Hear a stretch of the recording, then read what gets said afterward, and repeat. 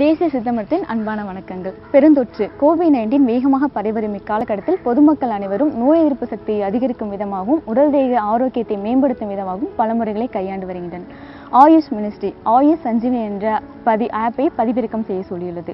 ஆயுஷ் சஞ்சீவனி என்ற ஆப் பொதுமக்கள் அனைவரும் அன்றாட வாழ்க்கையில் பயன்படுத்தி வரும் மருந்து பொருட்கள் அல்லது பிற வீட்டுப் பொருட்கள் அனைத்தையும் செயலியில் பதிவிறக்கம் செய்யப்பட்டுள்ளது.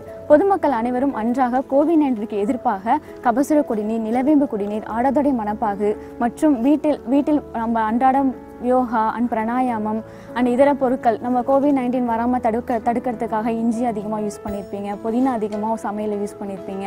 அந்த மாதிரி இருந்தால் கூட இந்த செயலியில் பதிவிறக்கம் செய்யலாம்.